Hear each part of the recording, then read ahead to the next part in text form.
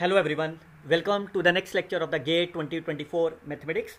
Today I will explain the question number 34 related to how you can find the maximum of the function. I will explain you this question with the help of the fully shortcut tricks. You can solve this question within the 10-second time period. How?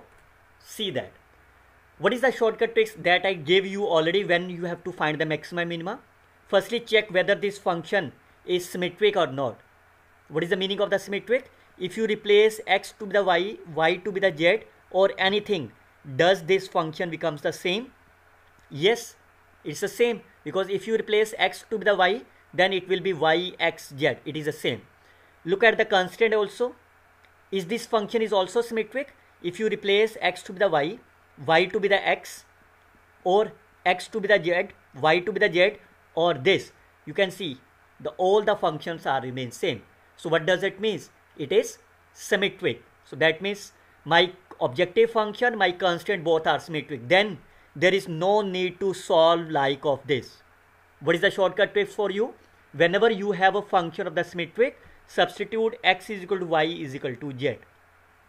If it is a two variable, you can substitute x is equal to y. Then your function will be x cube. Constants are my 3x square is 12. Fine. Now can you find the value of the x from here? X square will be my 4. X will be plus minus 2. But we need x is a positive value. So x is my 2. Substitute x is equal to 2. Right answer is 8 is my correct answer of this problem. And you can see how many seconds you are needed. Always remember, whenever you have think about the symmetric function, you always solve like this manner. The same kind of the question I already uploaded in the next previous one, that is the question number 64, global maxima.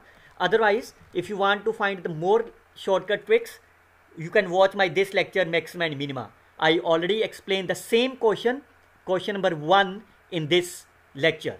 I already uploaded this before the GATE examination, and you can easily solve that part. All these lectures you can find under the playlist of the GATE Mathematics under the channel name Dr. Harish Garg. If you are new to my YouTube video, you can simply scan and join my WhatsApp group as well. I will come up with the next video very soon. Till then, you can best of luck students. Happy learning.